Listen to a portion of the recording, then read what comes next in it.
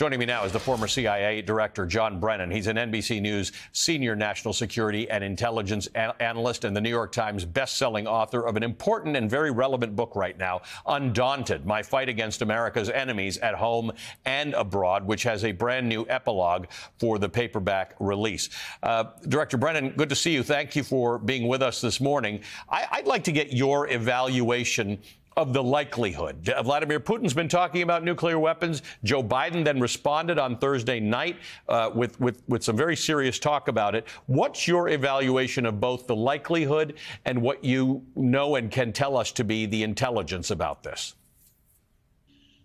Well, Holly, as you pointed out, the Russian forces in Ukraine have suffered major setbacks and losses over the last several months. And that is good news as far as the Ukrainian forces being able to go on the offensive. However, there are worrisome implications as a result of that, as Putin gets more and more pushed into a corner. This clearly has been a debacle for him, and it increasingly is being viewed, I believe, by Putin as an existential threat. And that's why I think the concern is that he might opt for some reckless decisions or make reckless decisions to include the potential use of tactical nuclear weapons on Ukrainian soil. That really does not have a good military reason to do that.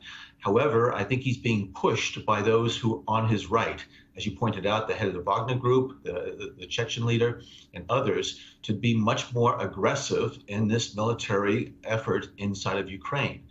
And I think what President Biden was mentioning the other day in terms of the concerns he has is that the first time use of a nuclear weapon in a war situation since World War II really raises the specter of some very rapid escalation that could include some type of confrontation between NATO and Russia.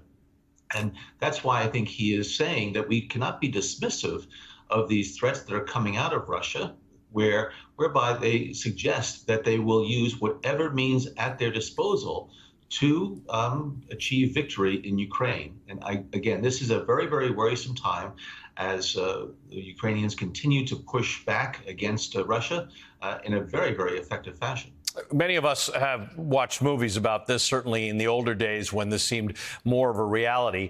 Tell me how it would play out. First of all, there are a range. Russia's got 11 or 1,200 of these nuclear weapons, as does the United States. Some of them are really big and really dangerous. Some of them are smaller. And in the movies, Russia launches a nuclear weapon, possibly on an American target. America then launches one back, and the world goes up in a nuclear plume. The U.S. reaction to a tactical nuclear weapon, particularly if it's relatively small, would not necessarily be a nuclear attack on Russia. No, and I will leave it to the Biden administration to determine exactly how best they are going to respond. But as has been said publicly, it would be catastrophic. And I do think that there would be probably a combination of actions that the United States and its NATO allies would take, not only on the sanctions front, because there are some additional sanctions that can be levied against Russia that would really be debilitating for its economy. But I do think that there probably would be some type of military response. What that might involve is unclear. I do not believe that we would respond with a nuclear strike against Russia. But I do think we would make it very clear to the Russians that this use of a tactical nuclear weapon, as you point out, it can range from a very small, less than half a kiloton tactical nuke, to something that is larger, depending on where it is and how many of them are used. I think right now the National Security Council is looking at those options so that they're well prepared. I do think that it's still unlikely at this point that Putin will opt for that, but you cannot dismiss the potential that it could happen in the not too distant future. People like you, the former director of the CIA, current director of the CIA, you have to evaluate Russia's capabilities, which from a nuclear perspective, we understand better than even their normal military capabilities because of treaties and counts of these things that we have. What becomes very, very, very hard to evaluate is intent. What Vladimir Putin is thinking right now, how cornered he feels, and what he might do. One of the difficulties of countries that have nuclear weapons that they use as a deterrent is once you've used it, it changes the whole calculus. What do we need to think about Vladimir Putin's thinking to understand what he might do here? Well, I think his fortunes continue to decline, and I do think that he is going to be seeing this increasingly as a threat to his very political survival. And that's why he needs to think about how he's going to reverse the trajectory of this conflict. He doesn't have a lot of good options available to him.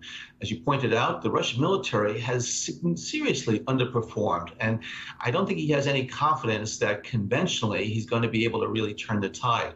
He has this partial mobilization. I don't think it's going to have much of an effect on the battlefield. And so I do think that he tends to listen to his right wing. He doesn't want to be perceived as weak.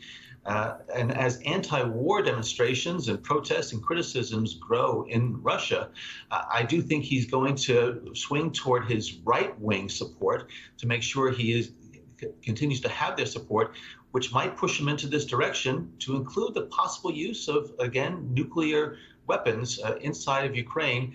That, again, would just make his situation worse. I don't believe it's going to help him at all. He would become a total international pariah. Mm-hmm.